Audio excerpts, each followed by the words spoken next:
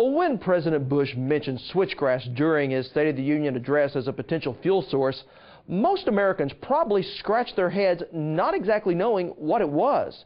But for one Oklahoma researcher, switchgrass is a switch he hopes the alternative fuel industry will make. Ray Hunke is part of a team that has been researching the viability of switchgrass as a fuel source for close to a decade. And as our Brian Bindley reports, the team is preparing to take their work from the lab into our gas tanks. The race is on to find alternative fuels. For some, the traditional method of producing ethanol has been to utilize seeds from major producing crops. Typically what's happened in terms of ethanol production, say in the upper Midwest, they take the grain, this is corn, and convert that grain, the starch product within that corn, into a sugar, and then that sugar is fermented using yeasts. But Oklahoma cars may be running on switchgrass, a grass that producers already don't use.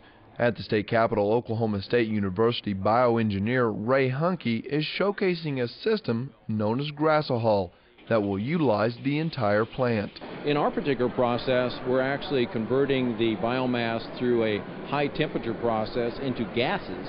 Those gases being carbon monoxide, carbon dioxide, and hydrogen, and then fermenting the gas instead of the sugar, allowing for less waste and the ability to utilize a natural resource that is native to Oklahoma. It exists as a natural component of grasslands from the Rocky Mountains east to the coast. OSU agronomist Charles Talaferro says switchgrass is a perennial grass that is native to 2/3 to 3/4 of the U.S. and can produce a lot on very little. Switchgrass can be grown on so-called marginal lands that are not well adapted to crop production. It can grow on those soils and persist and stand over many years. It can grow and produce relatively high biomass yields with minimal inputs,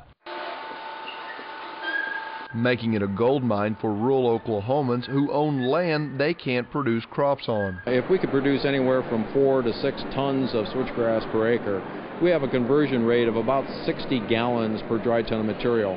So on the average, we feel for central Oklahoma, we can produce, say, 300 gallons of ethanol per acre of switchgrass production. If you see a round bale in the countryside, consider that round bale a barrel of liquid fuel. That gives you some idea as to what our potential would be for producing ethanol in the state, allowing for less dependency on foreign oil and more income for rural Oklahoma.